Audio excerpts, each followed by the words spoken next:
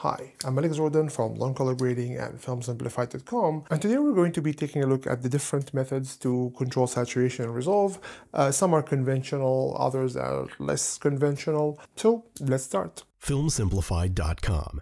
The first method to increase saturation is to simply use a saturation controller in Primary's wheels. Yes, I did count increasing saturation using the standard saturation method as one of the methods, yes. Let's reset. The next method is color boost. Again, this is something you all know, and you can do that using the color boost controller here to the bottom left. There are many differences between saturation and color boost.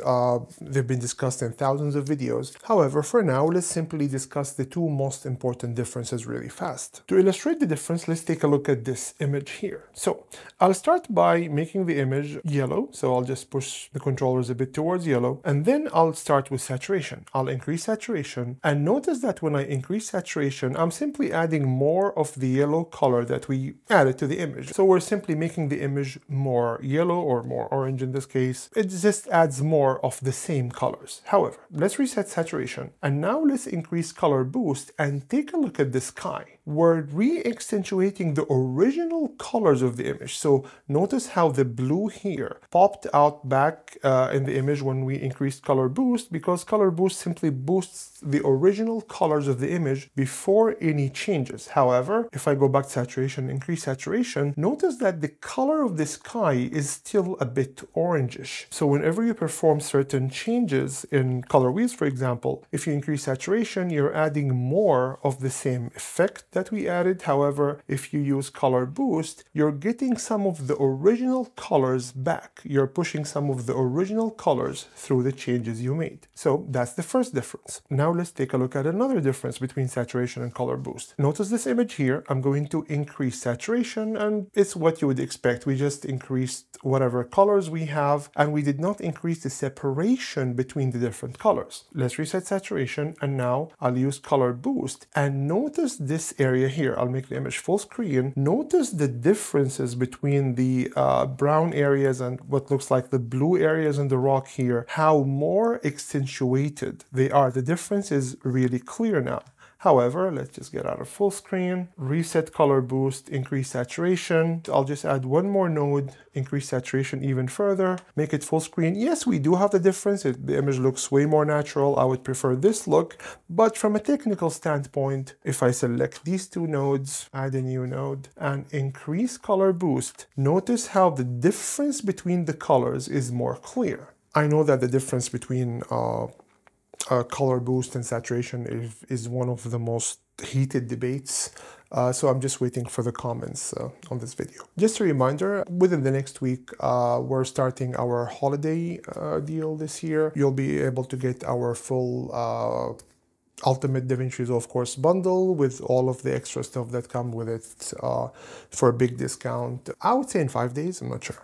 The next method is something we discussed in a previous video, like a couple of weeks ago, I guess, where you right-click on the node, go to color space, and select HSV, so the HSV color space. And now I'll simply click on green here so that I'm only controlling the green curve. And I'm going to pull it from the middle, and we're increasing saturation. As discussed earlier, the point of this method is to simply increase saturation without increasing the brightness of colors. So this is a way to get the deep saturation effect, where it's saturated without increasing brightness. And the second method is pretty similar. I'll right click, go to color space, but this time I'll select HSL instead of HSV. And again, I'll click on green here in curves to control the green curve. And now I can increase saturation to crazy levels. It's very easy for me to add a lot of saturation to the image. Note that this method is not super controlled. It can introduce a lot of artifacts and weird saturation. However, it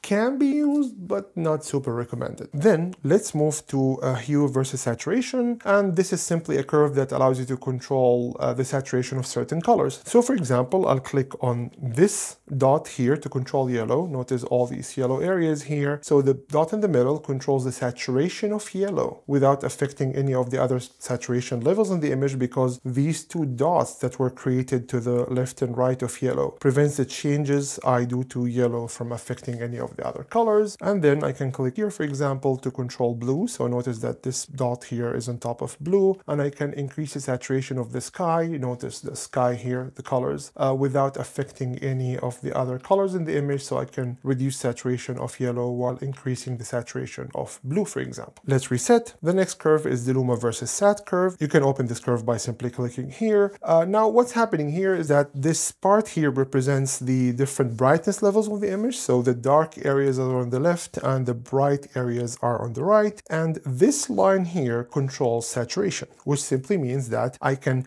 reduce or increase the saturation of the dark parts of the image without affecting the bright parts of the image. So notice if something is bright, we're simply reducing the saturation, and we're increasing saturation of the dark areas, and we can control many points in between. So let's reset, for example, and simply increase the saturation in the bright areas without affecting the dark areas of the image. Notice that these areas here are in the dark, so I can increase or reduce their saturation independently from the bright areas of the image. Let's reset. The next one we have is saturation versus saturation. And this is the best name for an effect ever, saturation versus saturation. Now, what it does is pretty simple. It controls the saturation of the colors in the image based on how saturated they are. Yeah, so again, this area here represents different saturation levels. So the point on the left controls the areas that are less saturated, and the point on the right controls the areas that are very saturated. So this simply means that, for example, I can control this point and bring down the saturation of the areas that are very saturated, while using this dot here, increasing the saturation of the areas that are undersaturated, essentially equalizing saturation in the image. And you can experiment with this effect, but that's all what it does. It controls the saturation of different areas in the image based on how saturated they are. Let's reset. Now I'll switch from curves to color warper. The color warper also controls saturation, and the further away this dot from the center, the more saturated this color is. So I can reduce saturation or increase saturation of blue, for example, and this is for cyan. So if I bring these two dots here, now take a look at the sky, it's completely black and white. Let's reset, and now we have blue sky again. This also means that if I control like the low saturated blue colors, so which means this dot here, and pull it away from the center, I'm increasing the saturation of blue. Of course, this footage is highly compressed, so you can see that we're introducing a lot of artifacts, but I mean, this is the point. So this is a different way of controlling saturation. But note that in the color warper, if you move the points left or right, you're changing the hue. So it's always important to keep an eye on trying to control the point without changing its axis, because this will change the hue of the point. And that can be done in a very simple way. You simply select the point. So I'll click here to select it. Now it's orange, which means it's selected. And here I have a dedicated saturation control that simply changes the saturation of this point without changing its hue. So let's reset. One more thing. In order to control the colors in a more creative way here, or to compress the colors, we also discussed this in a previous video, I can click on one of the points in the middle. Actually, let's select a piece of footage like with higher quality. So this one, for example, and I'll just click here. So I selected one of the points inside. Okay, so this is one of the points with less saturation. As we discussed, if you control this point, you're controlling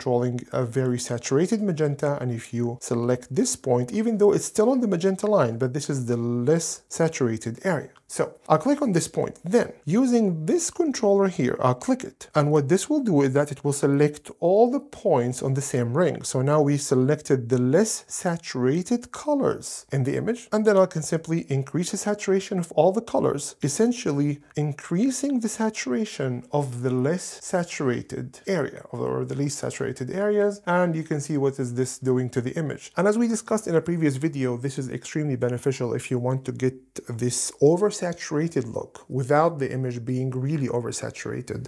That video goes more in depth into that, but what you're essentially doing here is that you're compressing the saturation of the image. And this is how you increase saturation in the color warper. Let's reset. The next method is to simply switch to the RGB mixer and increase all the channels. So if I increase the blue, the green, and the red, we essentially increase the saturation of the image. Take a look at the image before these changes and after. Before and after. And I got a comment the other day of someone asking me, how do you do the before and after thing?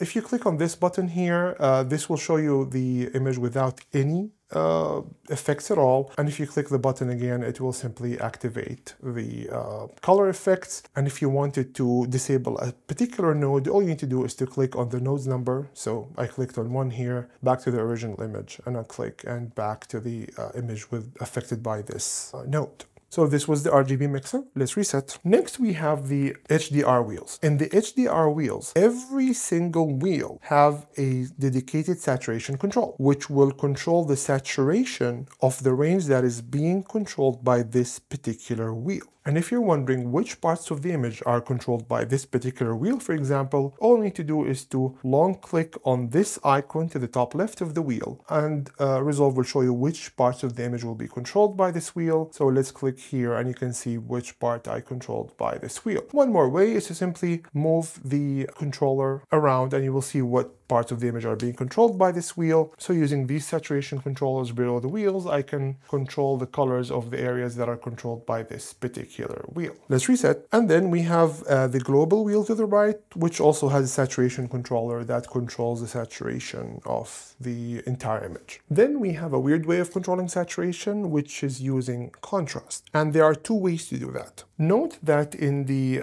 primaries wheels, so I'll just come here to primaries wheels, if I increase contrast, the contrast effect in primaries automatically increases saturation. So whenever you introduce contrast, you're automatically increasing saturation. That's the first way. However, now if we switch to the HDR wheels and increase the contrast, note that the HDR wheels are designed to increase contrast without increasing saturation. So when you increase contrast here, you're not going to be increasing saturation. However, if you reduce contrast, so if you take contrast down, you are increasing saturation. That's because the contrast effect here is overcompensating. It's basically trying not to affect the saturation whenever it increases contrast, but this means that it will overcompensate in the other direction. So whenever you reduce contrast, it will just leave saturation where it is, which will increase saturation.